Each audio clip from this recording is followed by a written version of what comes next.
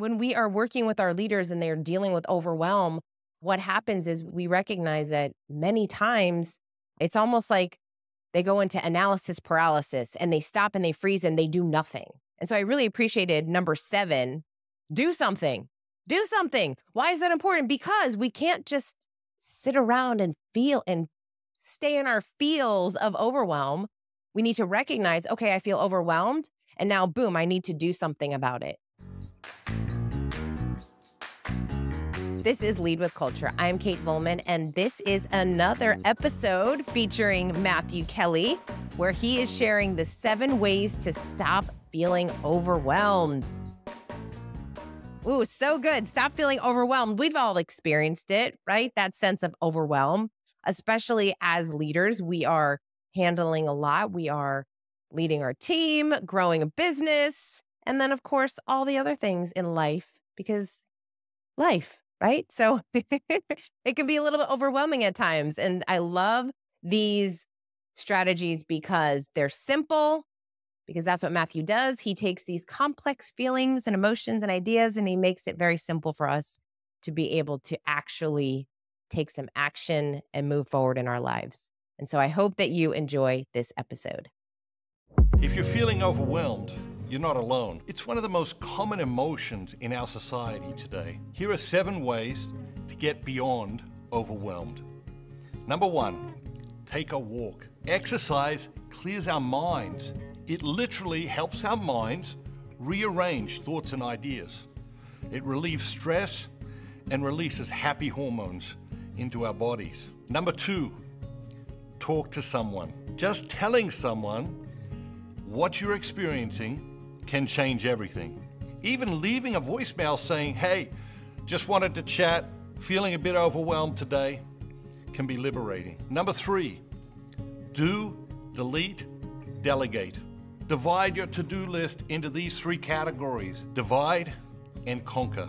This will help you to focus on what's essential. Number 4, tidy your space. Organizing your work or living space has a way of reorganizing our thoughts and feelings too. Number 5, ask for help. It's a sign of strength and genius, not a sign of weakness. Number 6, cancel everything that is non-essential on your schedule for a day or 2 or a week if that's what's required. Number 7, do something.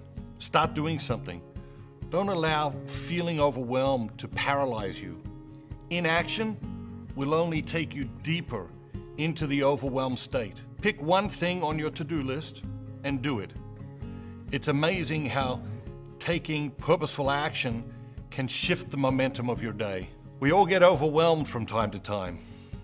This isn't the last time it's going to happen to you, but it is time to develop a strategy to deal with it. In part 2 of this series, we'll discuss 10 things we forget when we feel overwhelmed. And there you go, 7 ways to stop feeling overwhelmed. I told you they'd be simple, right? Simple, easy. We can all do at least 1 or 2 or maybe all 7 of these things starting right now. But this is such an important topic to consider because, especially in today's world, there's a lot going on. As a leader, you're building a team, you are hiring people, you're looking for great talent, you're trying to keep that great talent, you're building a business, you have all of these other, whatever else is going on in your life, your family, your spouse, your whatever's happening. It can feel very daunting at times, especially when so many things happen all at once. And so we have to have some tools in our back pocket to be able to get over that feeling of overwhelm. And we work with a lot of leaders at Floyd, and this feeling of overwhelm comes up a lot because of everything that I just shared, right? Life, we're all dealing with a lot of things, and especially in leadership and when you are responsible for so many people and the growth of a business.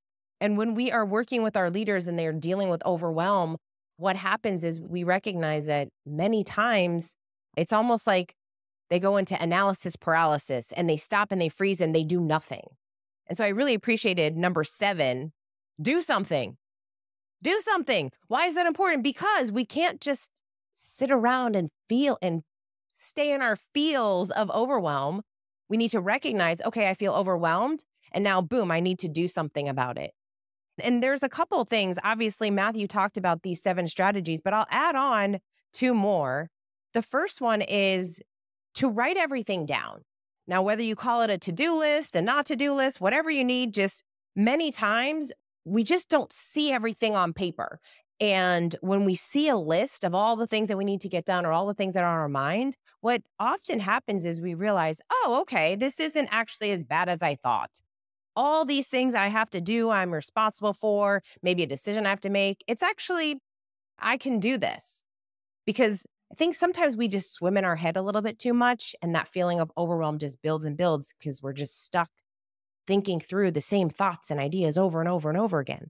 And so write down all of those things, write down your to-do list, what you're feeling, all that stuff. Just write it all down. The second thing, and if you know me at all, you know this will not be a surprise, is to journal. Just to journal. Journal through your thoughts, your feelings, your emotions, because just like with writing things down on your to-do list and what you have to get done, journaling is an opportunity for you to get those feelings out onto the page. Why are you feeling a certain way? What's the cause behind some of this overwhelm?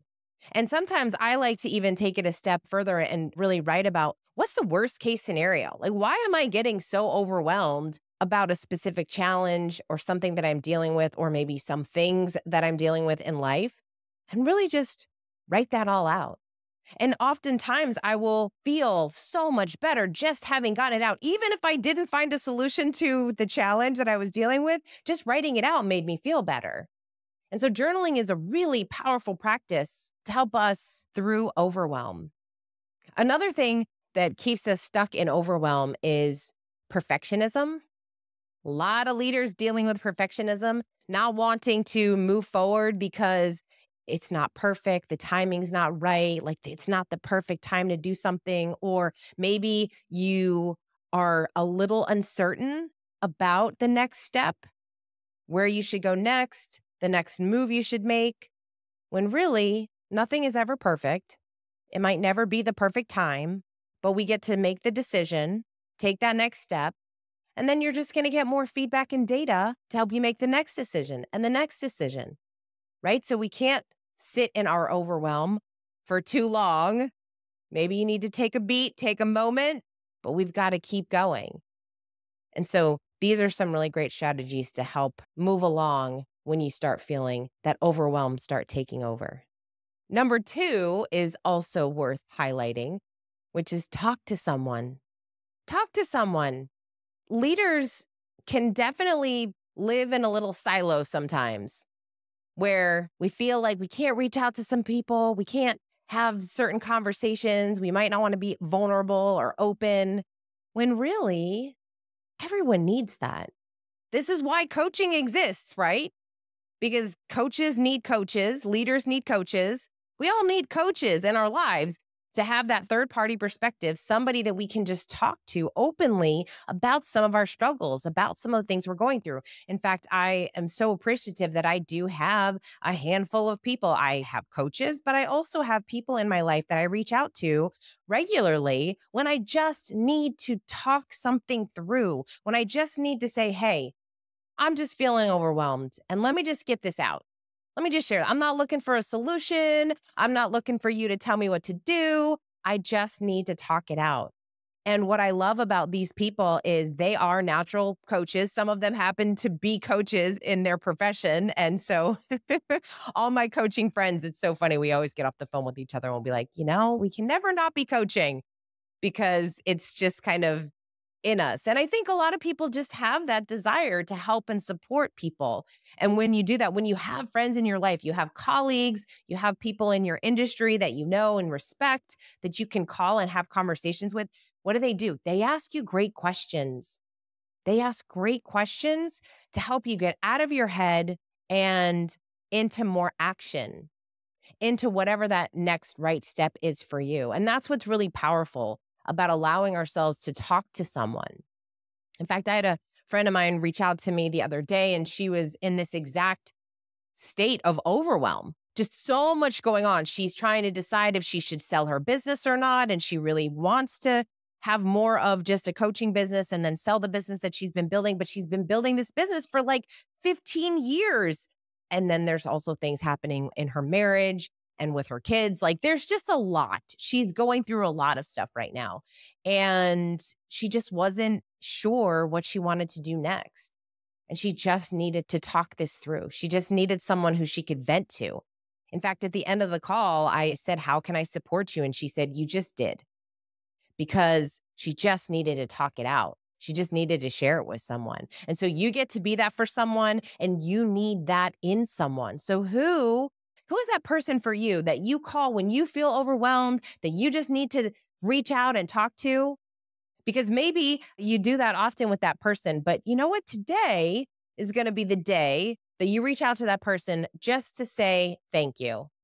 Just to say, "Hey, I'm calling not because I have a challenge, not because I need to talk through anything, simply because I wanted to say, I appreciate you. Thank you. Thank you for who you are. Thank you for who you are to me.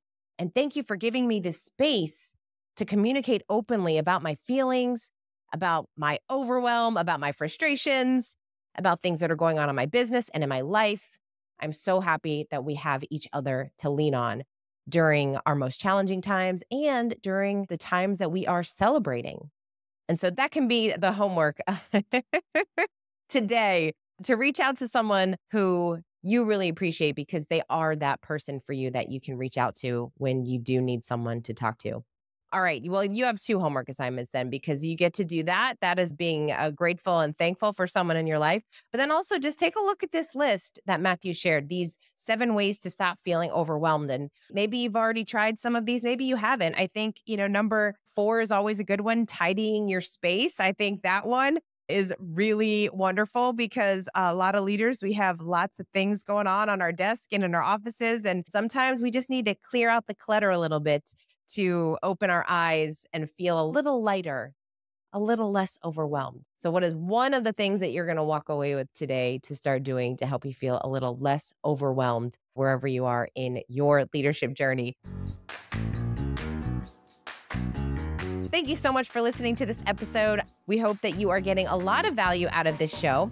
If you have ever thought about what coaching might look like, maybe you've had a coach in the past, maybe you've never had a coach and you're thinking, I really would love to explore what having a coach would look like. A lot of the topics that we talk about here on Lead with Culture, they are all conversations that really would benefit from a coach.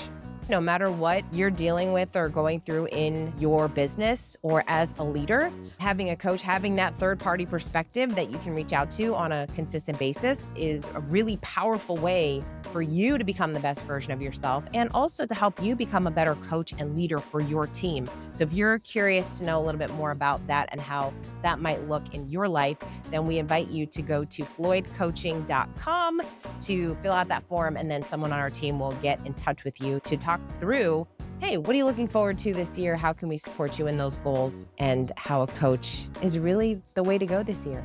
So if you're interested in exploring that conversation, we would love to dig into that with you. Thank you again for listening. Until next time, lead with culture.